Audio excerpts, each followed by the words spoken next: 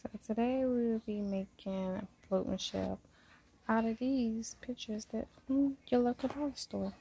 So I have a total of 5, and you will need glue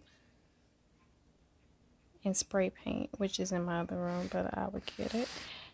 And stay tuned.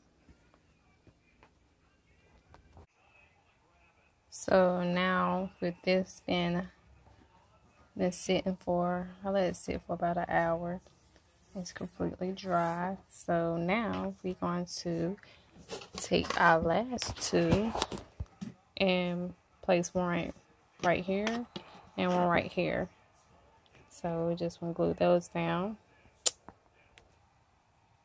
Now I have glued those down. I'm gonna just let it sit here and let it sit, because it's not completely dry. If I move it, it's gonna fall apart. So I'm gonna just let that dry, and then it's raining right now, so tomorrow I'm gonna just spray paint it once I get off work. So you said for YouTube.